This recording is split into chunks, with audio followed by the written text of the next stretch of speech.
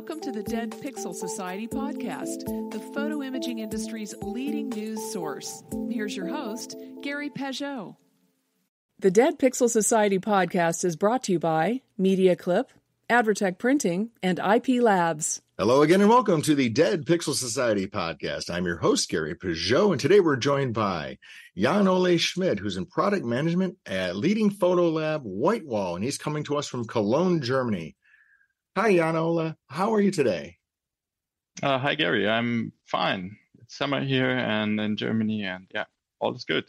All is good. And all is good at WhiteWall because we've been getting a lot of product announcements and news of innovations coming from the company. We're going to talk about that in a few minutes. But first, can you kind of talk about the history of WhiteWall for those few people who don't know about the company? Yeah, sure. So WhiteWall has been founded roughly 15 years ago in 2007 by Alexander Nieswand, who's our CEO. He's still in the company, and he's a professional photographer, and then he started his own Photolab, which was WhiteWall. And we were producing gallery-grade images for Lumas, for example, for Lumas galleries, but also for other photographers. And then the company grew over time, and we moved over to a new production facility here, and we got larger. And today we have about 200 employees, 200 colleagues. And you're international. You're not just Germany. You've expanded actually over here across the pond too. Yeah, that's true. So we are based in Cologne, and our production facility, our lab is in Cologne, but we ship in over 50 countries in the world. So we've expanded over the whole planet, basically. So one of the things that I think differentiates WhiteWall from some of the other output providers is the emphasis on like gallery quality, because the quality of the finishing and the output can hang in an art gallery as well as a living room. Can you talk a little bit about, like, when the company started, was that always the objective, was to bring that to everybody, or was it just to work in art galleries?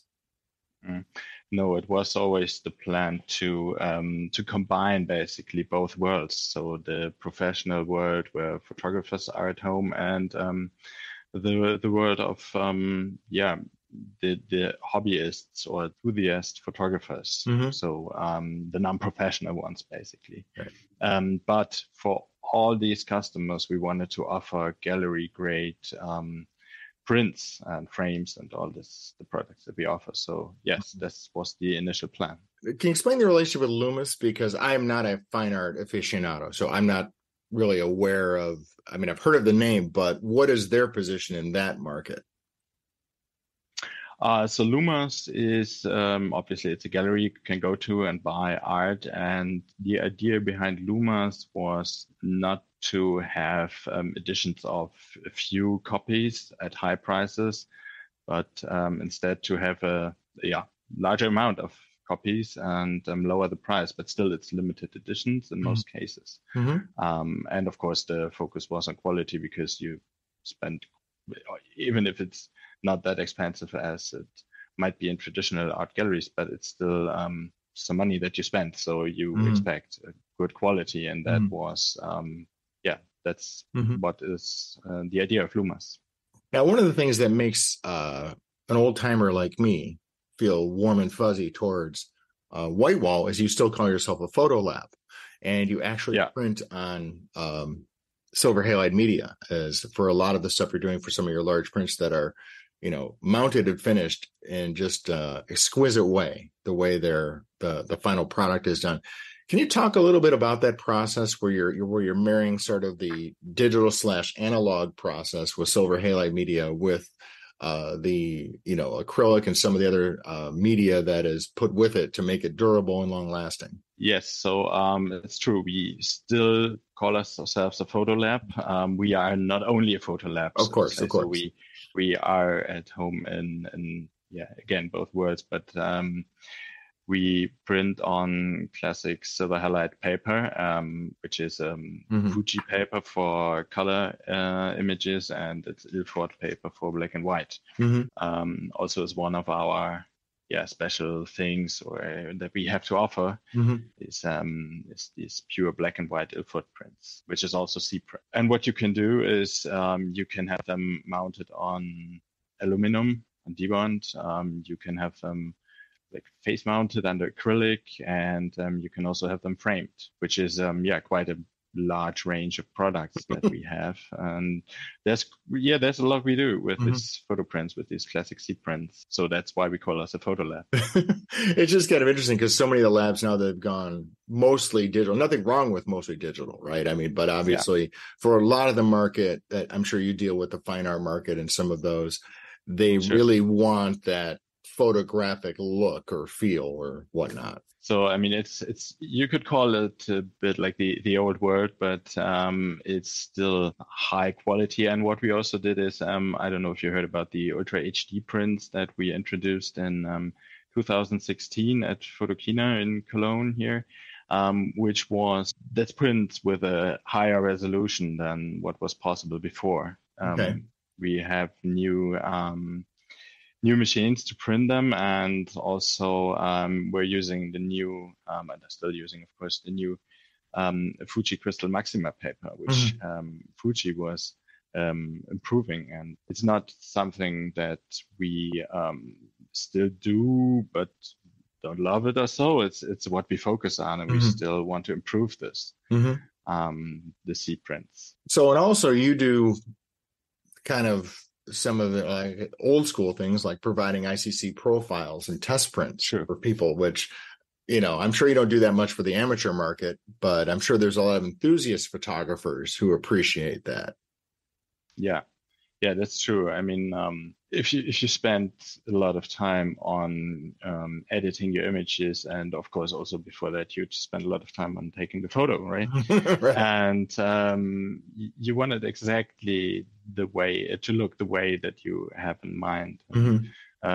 That's why we still offer ICC profiles for almost all media that we have, so that you can do the soft proofing in Photoshop, for example. And also we have this test print, which get a watermark, and then you get a discount on the price so that you can try different papers with your own image, and for the color reproduction, for resolution, and also the surfaces, of course. So we offer quite large sizes and frames. So we have products in our range that cost some money. So you don't just buy a print with a frame for like $400 and you hope that you're lucky with the colors. Right? Exactly. So that's why we are doing that. Yeah, and it's for the professionals and also for some of the enthusiasts, because I mean, as you know, they are also quite involved in the technical stuff, right? Sure.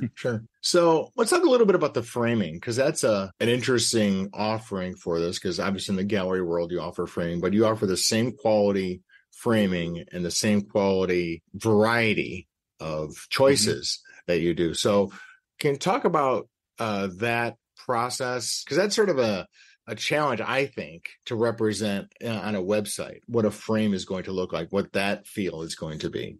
As you mentioned, it's not that easy to show what a frame will look like on the website. So that's why we invested a lot recently in creating a new online configuration process and a 3D preview, which I would say is the best that you can have in the market currently, which is really based on 3D models of the frames and also of the products themselves. So you can see what the product would look like quite well and see the colors in combination with your image, which is, by the way, also great fun to just upload your own image that you took the other day and then are proud of, hopefully, and then just flip through the products that we have, and it's great fun and it looks good and great. And we know that we have to do everything that's possible to make decisions easier for customers, because roughly 100 different frames that we offer, which is, of course, it's a large number to decide between, and so that's why we know it's. And then you add that on top of all the possible print size combinations you have, And you're talking exactly thousands of iterations of possible products that you might offer for one picture. Yeah, exactly. You can have it different sizes, different paper types. You can have matted frames print, the frameless acrylic prints, and all the stuff. So yeah, there's quite a large amount of different options. I encourage people to go, obviously, to WhiteWall and check out the configurator. Can you talk a little bit about what that experience is like for the end user? They upload their image and then they can actually see it on a representative wall. It's not a wall of their own home yet. Stay with us. We'll be right back. Photo retailers, energize your sales with ShareMe Chat, the proven texting platform. Using chat to text on your website keeps your customers connected and buying. See us at Pro and IPI to find out why dealers using ShareMe Chat close more sales without adding staff. Find out more at shareme.chat. Yeah, true. Yeah, exactly. You upload your image and then you start in the configuration process with some default settings or with the product that you have chosen before. And depends a bit on where you start the process, but then you have an image, your image on the wall. It could be framed or not, or whatever the settings are. And yeah, it's an example wall, just more or less for size reference, so that you can, because that's also something that's quite hard for customers to decide on the size. Right. And or if they're doing multiple prints, they want to see how they're arranged. Yeah, true. So that's why we did this. And if you want to switch to 3D, you can simply click on the image that's on the wall in the configuration process, and then you turn it a bit, and then the wall disappears, and you can rotate the product. So you can see how glossy the surface is, and you can also see what the wall mounts on the back look like. Yeah, because that's super important when you're hanging these. Yeah, I mean, some of these prints can be very heavy. These acrylic prints. True. Oh my gosh. Yeah, exactly. It can be heavy, and if you can see before you place your order how the wall mount looks, then you can figure out how to mount it to the wall. So one of the things that I think sets WhiteWall apart from other photo labs is the fact you do have physical places where you can go experience, see WhiteWall prints. You've got, obviously, if you go to a Loomis gallery, you can go see what other people's work is, but you also have your own physical stores. Can you talk a little bit about those? We have, as we are based in Germany, we have 4 own stores here in Germany, and we have cooperations with Loomis, as you mentioned, and also with Leica, because Leica also has stores and galleries, because obviously it's not that easy to have stores around the whole planet. So that's why we are partnering here with them. And but you can go to them in the US. It's for example Loomis in New York or Leica in LA, where you can go to and see our products, talk to colleagues, to our colleagues. If you want to see products, or if you are not sure if your image is good enough to print it in a certain size, for example. Or just to see what that type of print looks and feels like you said, is there a texture to the surface? Is it glossy? Is it matte? I think that is one of the things that's kind of been missing from photo output in the last few years, with so much push to the online, is there is a value to the end user to actually seeing and holding representatives of that sample output. I think that's something that's been missing, actually. So I think it's interesting you've gone that way with what you're doing. True. So we have this multi-channel approach, and we also offer sample sets, for example. So if you cannot go to one of our stores or this partner stores, then you can still have sample sets sent to your home, which is including whatever product category you choose. So it's all our acrylic options in one box. So you can see what the glossy surface looks like, what the non-reflective surface looks like, which is of course not the same if you see it online in images or in this 3D models, or if you have it in your hands. Mm-hmm. And in the end, having prints in a physical way is the basic idea of WhiteWall. So right, exactly. That's why we obviously make it as easy as possible for our customers to experience this. Right. So you're practicing what you preach, is what you say. True. Absolutely. So since all your production is in Germany, how the heck do you get the products so fast here to the US? Because that's one of the things you like to talk about in your marketing videos is that you can deliver fairly quickly here to the United States. Yes, it's possible to ship to the US pretty fast from Germany. And there's two things that make this possible. One is that we are based in Cologne. And the airport at Cologne is the hub for UPS and also for FedEx. So we just have to drive the products to the airport, and then they pack them into their airplanes and fly over to the US.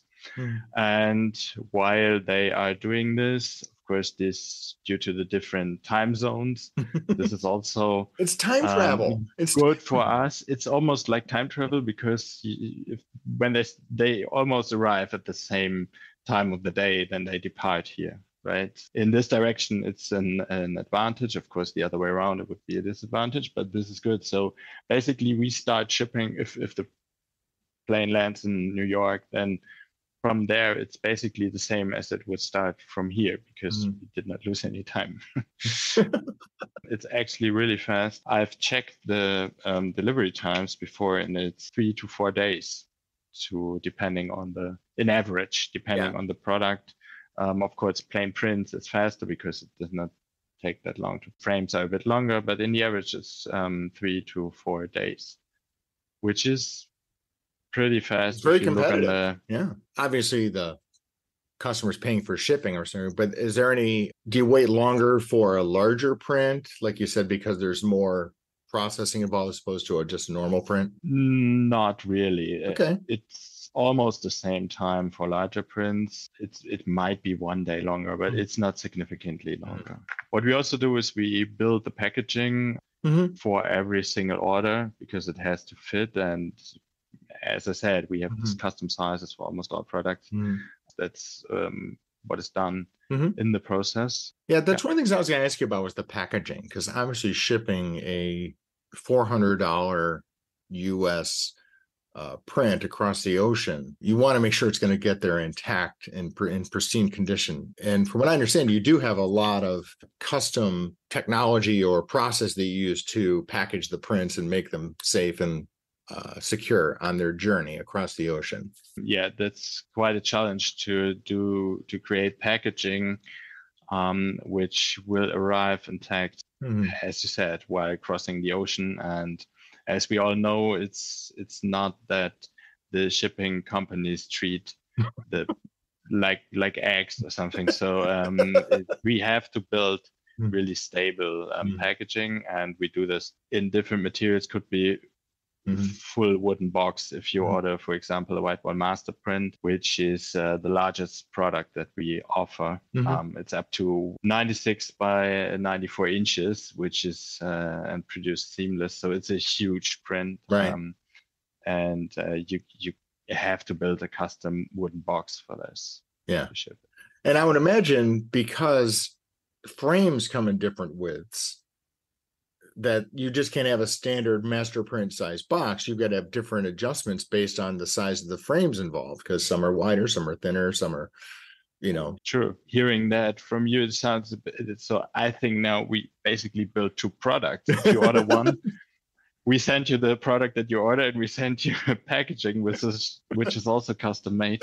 But custom packaging company too. You didn't even know it. Yeah, true. Yeah.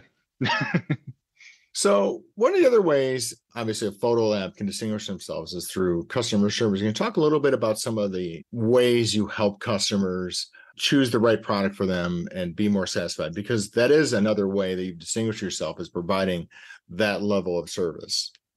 Yeah, exactly. So as we already mentioned, we have our stores.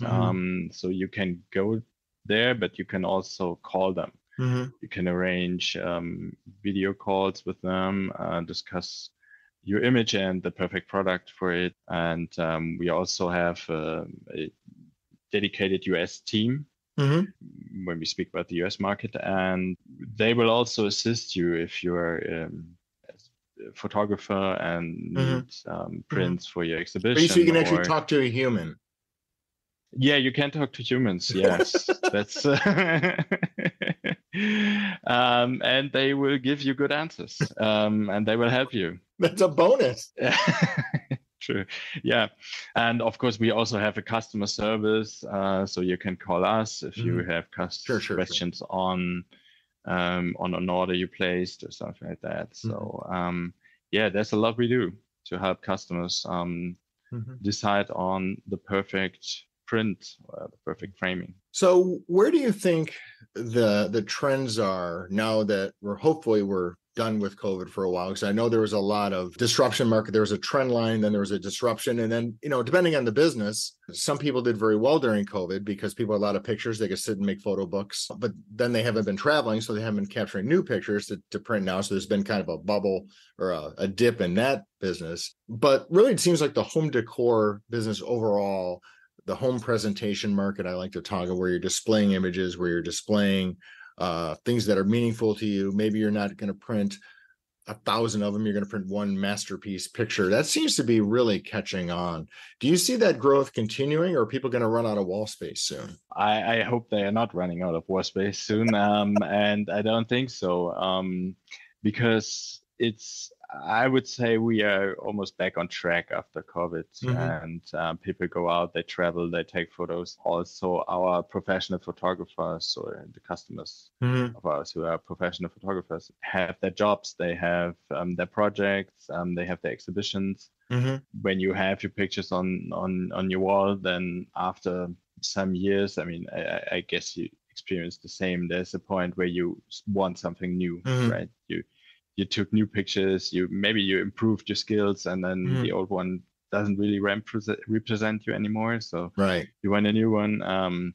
So we are very optimistic for the future in terms of printing. Also, if we talk about printing in general, because you can see your images on screens, obviously, on phones and all the stuff. We are also very optimistic on that people want to print their images. They want to touch them, feel them, make them real in a way. Yeah. And it's a bit like we have this music streaming, like Apple Music or Spotify or whatever. So you can buy music on vinyl, so which is like the music that means a lot to you. Right. It's what you want to have in a physical way. And that's the same for images. Right. So you can take a lot of images and see them on the screen, but the ones that really mean a lot to you, you might want to have them printed. And we don't see that this is, it's not the case in the future. So we are very optimistic there. Yeah, it's very authentic, as the kids would say these days. True. To print a picture. Yeah. And, it's not like the old days and the analog days where you had to print every picture to see it, right? You had to go through the chemical process and print it. And now people can really pick and choose which are the most meaningful pictures to them that they want to share, not only digitally, but they can also share physically. So, and it's great that there's options like WhiteWall, because it is really a step above what you can get in terms of quality compared to most amateur type prints, right? You can get that museum grade, and you're probably not going to get a lot of them, right? I mean, I'm sure you have a lot of repeat customers, but most people probably more than every couple of years or so may buy a WhiteWall print just because it's so special. Exactly, and as you said, in the old times, every image had to be printed to be visible, and of course you could still print all your digital images, and there are companies who do this small prints and large volumes, but we don't focus on that. So we focus on the special images in larger formats. Does not always have to be huge, or obviously we can also do small ones, but yes, we can. We focus on the special images. Well, it's great to hear the optimism coming out of somebody in the photo printing business. Where can people go to get more information about WhiteWall and the products and services you offer? That's pretty easy. You simply go to whitewall.com. That's our website where you can find all our products. We have different product groups that you can flip through. And as I said, also you could upload your image and try different frames and different product options. Great. Well, thank you so much for being a guest today. Best wishes to you and looking forward to seeing more from WhiteWall coming soon. Thank you very much, Gary. Thanks for having us. Thank you for listening to the Dead Pixel Society podcast. Read more great stories and sign up for the newsletter at www.thedeadpixelssociety.com.